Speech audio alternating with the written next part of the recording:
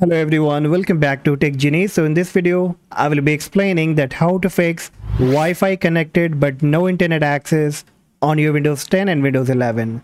Now this message of no internet can be by different name like unidentified network, no internet secured, and if you are getting any related problem when your Wi-Fi is connected and you're not able to access the internet, like on my end, if I click on the network icon, so you can see it says connected and it says no internet.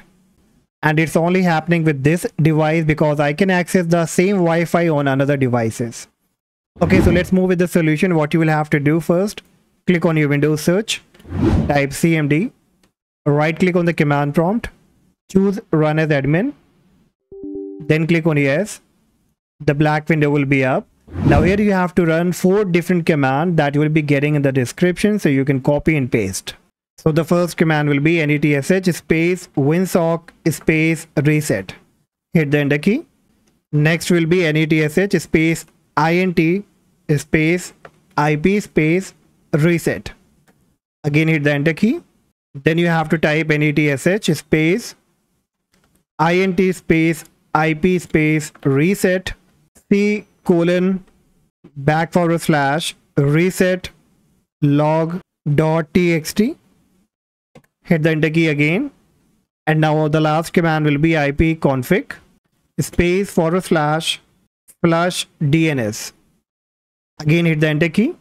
Now once all these commands are completed, next what you will have to do, close it, click on your Windows search, type reset. In the suggestion somewhere you will be getting the network reset option, click on it.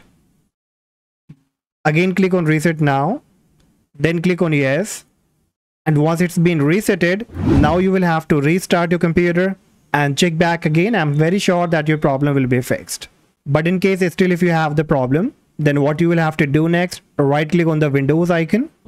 Then from the suggestion, click on device manager. The device manager will be up.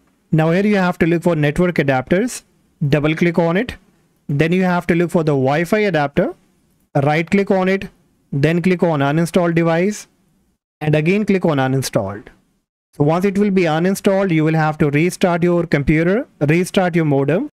And once the computer gets restarted, again if you click on the Wi-Fi icon and check the status, you will find that the internet has been connected and you would be able to access the internet connection.